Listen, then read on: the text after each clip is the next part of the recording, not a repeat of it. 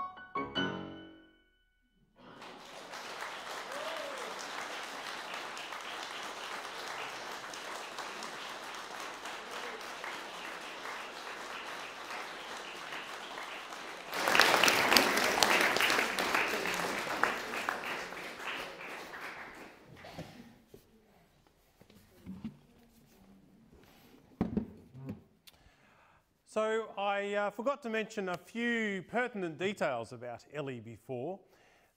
She is only 14. She's attending school here in Wagga. She's been a Riverina Conservatorium of Music student, I think, for most of her life. She has done most of her studies here at the Riverina Conservatorium of Music with Carmel Ryan, and then about 2 years ago she transferred across to my studio, and last week she sat her Certificate of Performance exam, and today is her program performance of that. And Thomas, who you'll hear in a minute, is a similar story. So we have a little treat for you.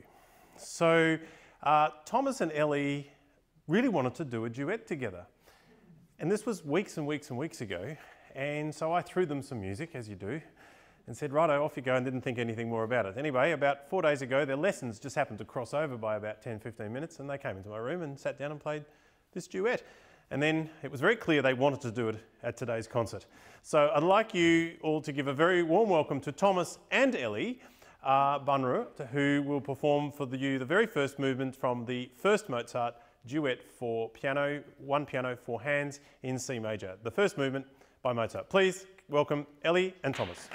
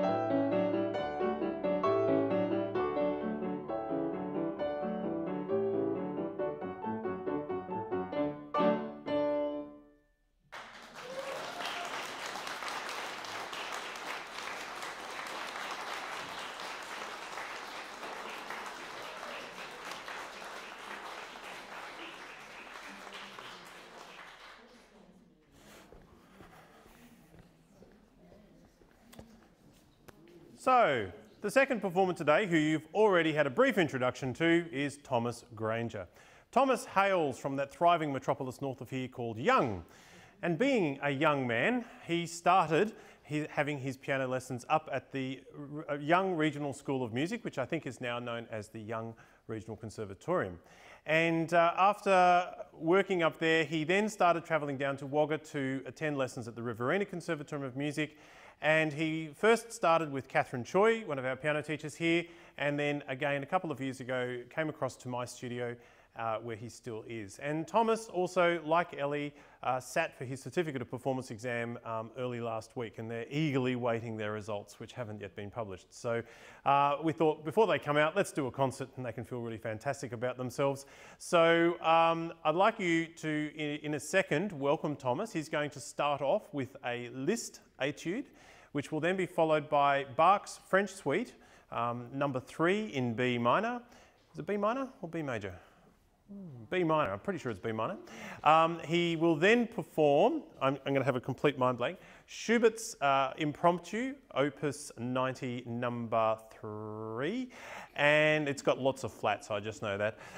He will then follow that by, help me out here Thomas, the Cacciatore and Toccata, and that's the end of your program. Oh no, Prokofiev's Gavotte from his incidental music for Hamlet. Sorry, I have a complete mind blank. I should have had it all written down.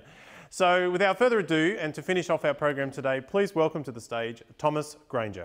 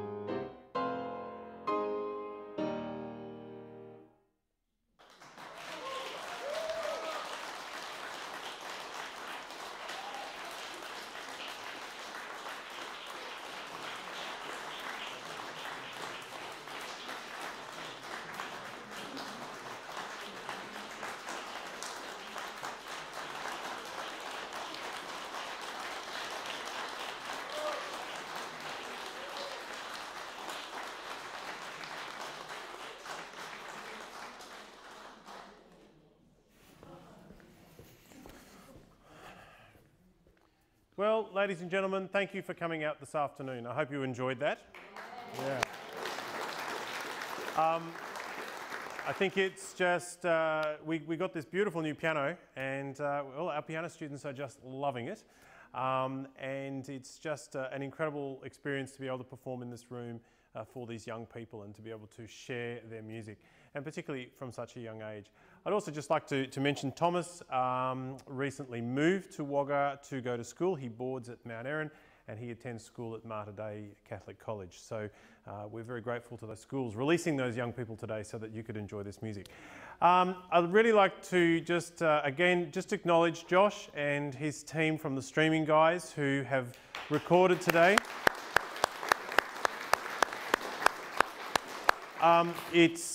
We've been doing quite a lot of live streaming ourselves, and I shudder to think what Josh thinks of what we do compared to what I've seen of the work that they've done today already. It makes me feel very humbled in terms of what they're doing. It's just fantastic, and that's something you can go back and watch later on tonight if you want to, and share with your friends.